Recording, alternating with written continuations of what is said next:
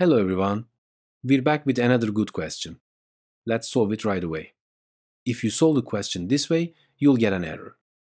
So how do we solve it correctly?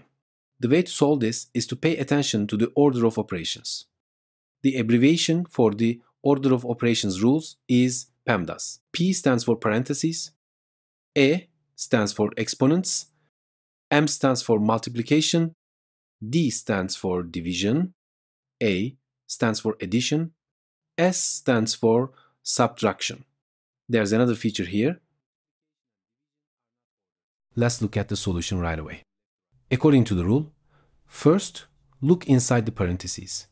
If you look inside the parentheses, there's an exponent there. So the exponent is the first number to be calculated. 7 minus 2 squared.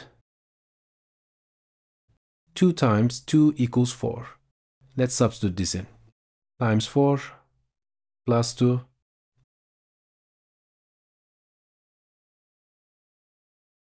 Seven minus 4 equals 3. Now we multiply.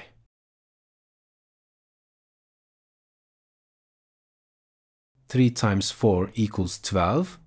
Finally, we add.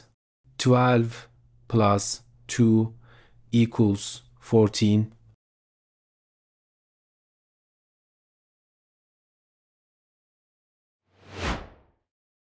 Now, find your answer to this question and write it in the comments. Let's see who can find the correct answer. Our videos will continue. Subscribe using the logo on the screen so you don't miss any new videos. You can access other videos from the boxes on one side. See you in the next video.